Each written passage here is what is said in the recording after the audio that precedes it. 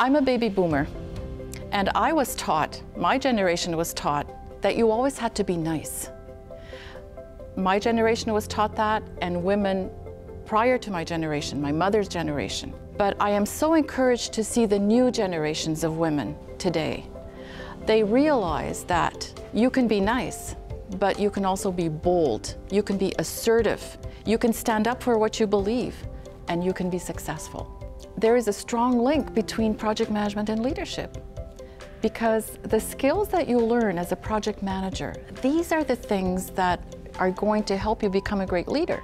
As a project manager, you have to be assertive. You have to make sure your team knows what you want from them, what you require from them.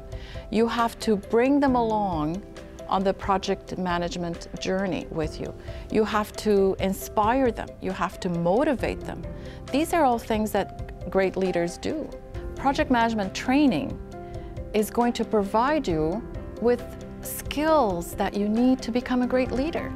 Skills such as being a great communicator, also being authentic, being bold, being empathetic, understanding, but also being that person that's going to provide vision to your team and making sure that people are successful, not just yourself, but your whole team.